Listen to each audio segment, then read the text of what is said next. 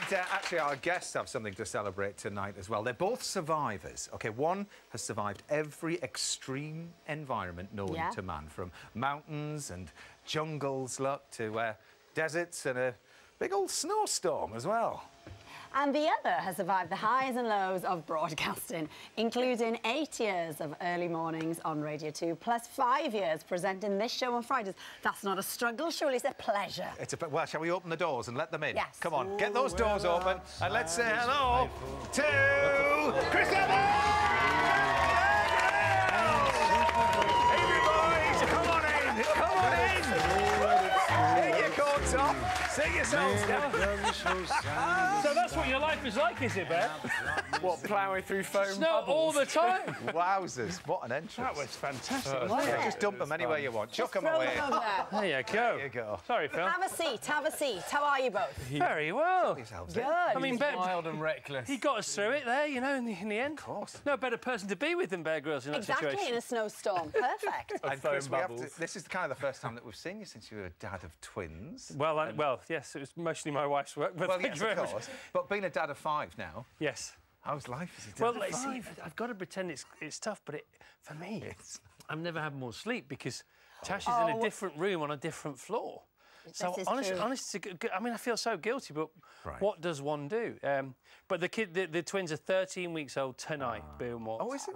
Yeah, 13 There we weeks are. old. Yes, little reference.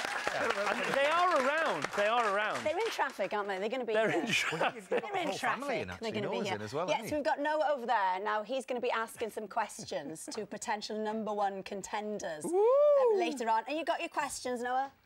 Yes. You are. Loving the Looking braces. very smart, Yeah, yes. that's brilliant. And Bear, one of your boys is in, but you're a father of 3 sons as well. So are you quite an adventurous dad, you know? Are you kind of taking them out in all kind of weathers and conditions? And Well, they've kind of grown up with it and they love it. Yeah. You know, it's, yeah, very lucky, very lucky. what was the last adventurous thing you were doing together? We live in quite a inaccessible place for part of the year up in North Wales. Live on an island. Beautiful, though. Very So nice. adventure has been a big part of their life growing up. You know, we have a houseboat on the Thames, so that's been the other part of their life. And, you know, we always have the mother-in-laws going, oh, so dangerous when they're little, stumbling around on the boat with the River Thames like this. But I always think, you know, Tarzan survived the jungle. If they're brought up like that, they're used to it. They're very nimble around. Yeah, but what chance would Tarzan have nowadays? You think he might struggle a bit, mightn't he? Yeah, maybe. It's pretty crazy out there.